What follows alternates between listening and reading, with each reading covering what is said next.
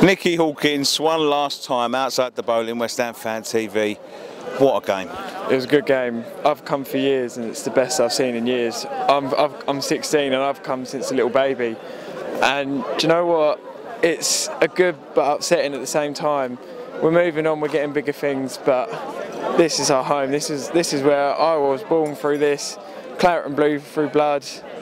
It's sad to see it go, but it's going to bring this club to the next level. What about the atmosphere tonight? It was absolutely tremendous. Best I've seen. From that Swansea defeat, it was horrible to watch Swansea coming here against Man U. I couldn't think of a better send-off. You know, coming down, we got behind them, and that's what gave them the boost to get up. And it's the same old West Ham. They have to do it the hard way. But winning against Man U on the last ever Boleyn, you can't write off. Write a script, could you? You can't. 3-2. Does it make it extra special that we did do it the hard way? That we went 1-0 up, 2-1 down.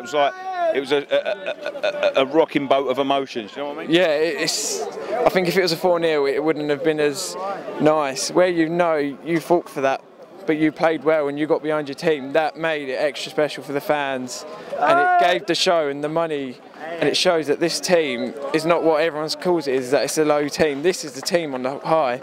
This team will be hitting high soon. Well, even next year, I could say.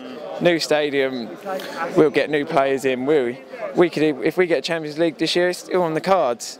If we get in, that's a massive thing for us. That's the thing, going into the last game, looking up, thinking if City lose and we win, we could get in the Champions League. Obviously, it depends on Man United as well, but you know, it's good to be looking at the teams like that rather than the teams at the bottom. Oh yeah, I mean, like a couple of years ago, I remember you used to bite your teeth thinking we're going to go down Championship, but here, fighting for Champions League. If you said that to me at the beginning of the season, I'd be like, nah.